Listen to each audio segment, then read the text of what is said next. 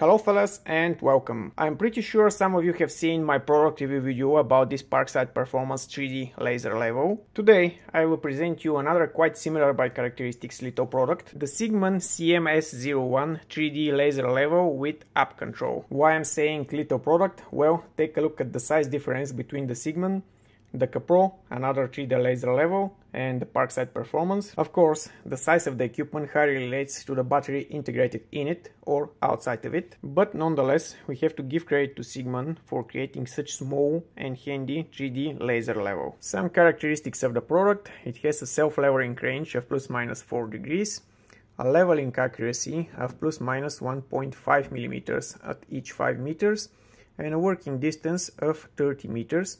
If the device is used with a laser receiver, the working distance can be extended up to 50 meters. It's powered by an integrated lithium-ion battery, 3.7 volts, 4 amps hour, and the charging port, as you can see, is using a standard USB-C connector. The drawback is there's no easy way to replace the battery, you have to disassemble the device. With a fully charged battery, Cigman is giving up to 30 hours work time when the brightness setting is set on lowest, and up to 6 hours when the brightness setting is set on highest. The good thing is that the device can continue its work even when you're charging it. The bad is that if you need to work with it for more than 6 hours at the highest brightness level, you need to bring yourself a charging adapter, and this way you will lose some of the mobility. Before proceeding with my tests, I think it's time to show you the coolest feature of the device: the ability to control it using your smartphone and the Cigman application. The application is pretty simple and replaces the standard remote control some 3D laser levels are equipped with. The user can switch on and off each one of the laser lines,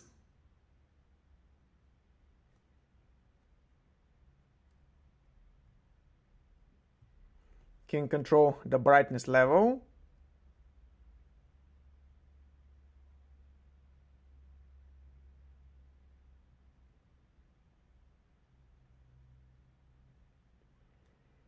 and of course can switch on and off the pulse mode, so you can use the device with a laser receiver. I'm pretty sure some of you would say, why do I need such feature, such remote control, when I can simply go to the device and press a button?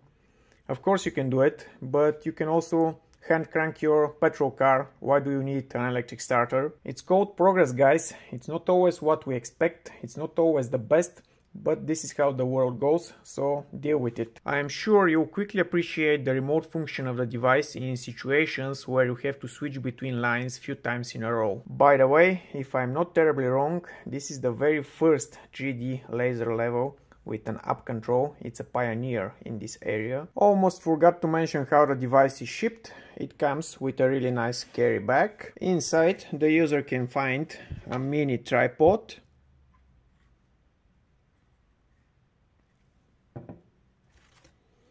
a magnetic L base,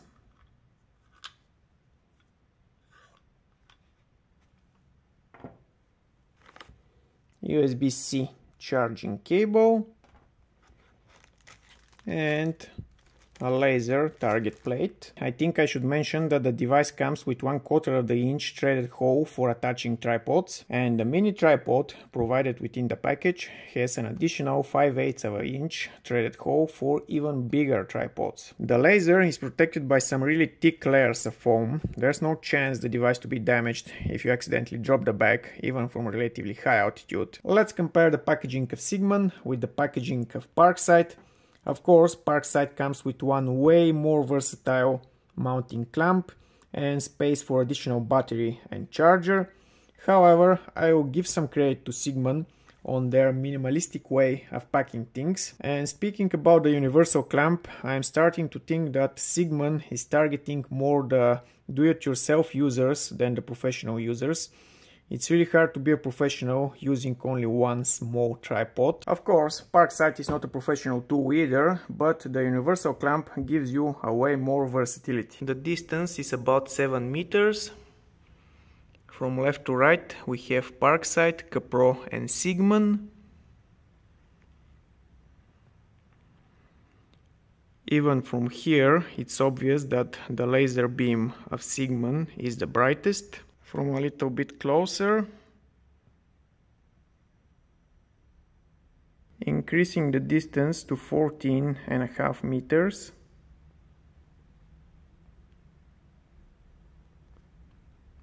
Again, Cigman seems to be the brightest. A closer look, Parkside, Kapro and Cigman.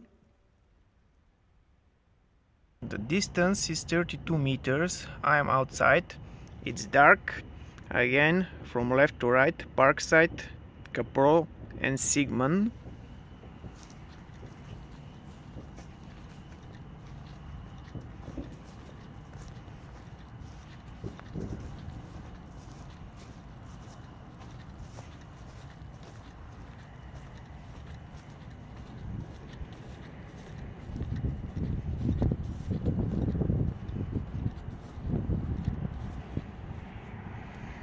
You can see that once again the Cigman is the brightest.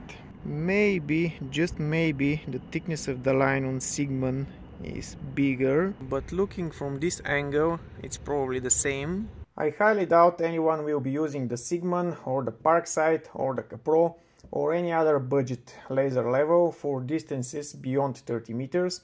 So I see no point in further tests. However, the tests so far have proven that Cigman, being the smallest, is also the brightest from the laser levels here. Well, that's it guys, so much with this review. If you think it's useful, don't forget to thumbs up and subscribe. Bye and see you soon.